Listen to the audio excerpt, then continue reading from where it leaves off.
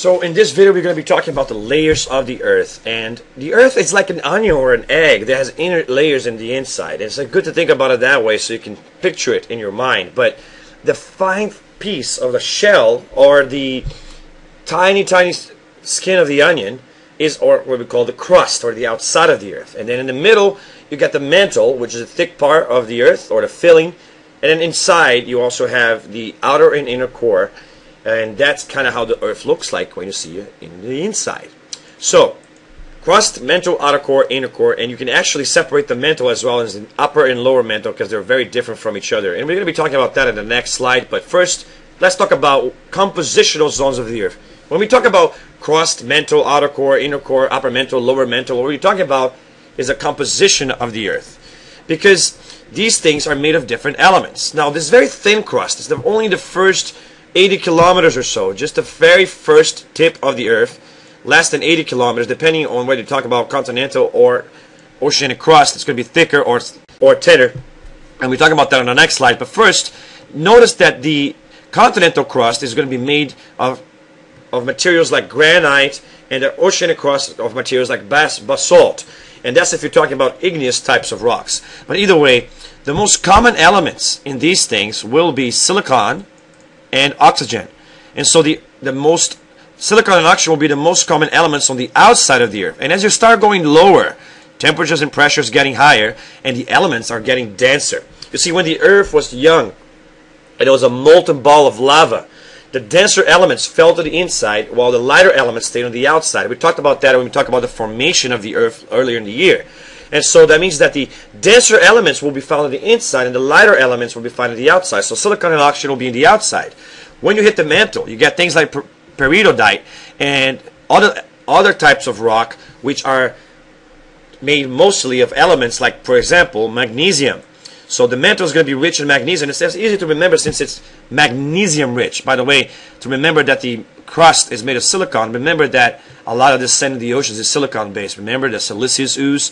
And remember that obviously a lot of there's a lot of oxidation or rusting that happens in the surface of the earth because of the contact with the atmosphere's oxygen. But either way, a lot of silicon and a lot of oxygen in the top layer, a lot of magnesium in the middle layer.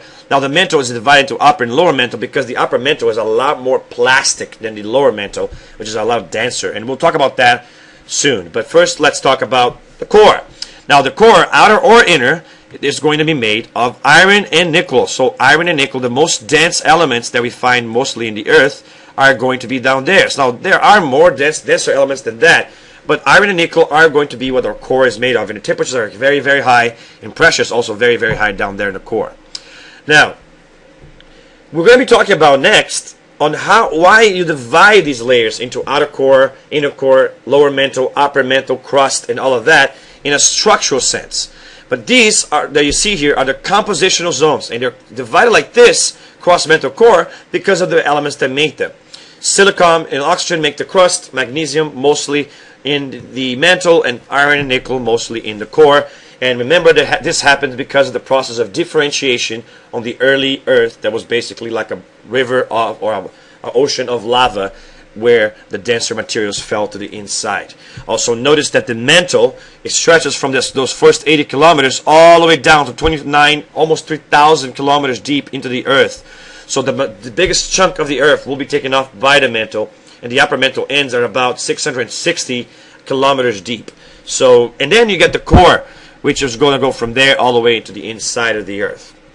Okay, so remember the mantle, it's typically about 2/3 of the volume of the earth is taken up by the mantle, and then the core takes about 1/3 of the volume of the earth.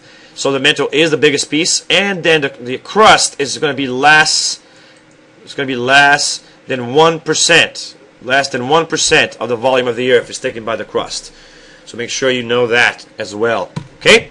So when you talk about the crust, though, there are two types of crust. You have the continental crust and the oceanic crust, and you can see the difference right here.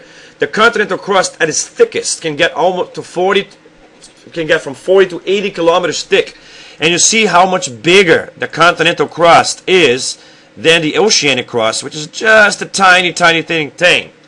So the oceanic crust, which is a new crust coming from the mid-ocean ridge, the seafloor spreading, we're going to be talking about that in this chapter, is much thinner. It varies between 5 and 10 kilometers thick. And the continental crust, folded and bulked the way it is, it's between 40 and 80 kilometers thick. So you need to know that. You need to know that the continental crust and the oceanic crust are different. Now you also need to know that the continental crust is less dense than the oceanic crust is. You see, the oceanic crust is made of materials which are slightly denser. The basalt in the oceanic crust is denser than the granite of the continental crust. And so what that means is that when the two of them collide, like you see in this picture here, the oceanic crust tends to go underneath the continental crust because it's denser. Alright, so typically it is the continental crust that stays on top, and the oceanic crust that subducts underneath the continental crust during plate tectonics. So that's going to be important later in the chapter, so make sure that you pay attention to that. Also, notice here that we are talking about, you see on the screen, some of the layers that we're going to be talking about next. You see that it's talking about the lithosphere, the plastic asthenosphere, the upper mantle, and the so forth. So you see that it's referring to these things. It's also talking about this slab. Slab is the piece of the oceanic crust that's sinking underneath. Notice that it's also talking about the ridge over here, which is actually moving the plates apart of the ocean. And then at the other side, you have the slab going downwards into and is eventually going to melt as it hits the mantle and form new magma, which can then rise to fill even more continental crust in the volcanoes. And you can see these things here. All right, so we're going to be talking about all of these things in the next chapter, but I wanted you guys to know about the differences between the continental and oceanic crust. The continental crust, of course, is going to be much thicker and made of less dense materials, or less thick. The oceanic crust is going to be denser and made slightly thinner than the continental crust is going to be.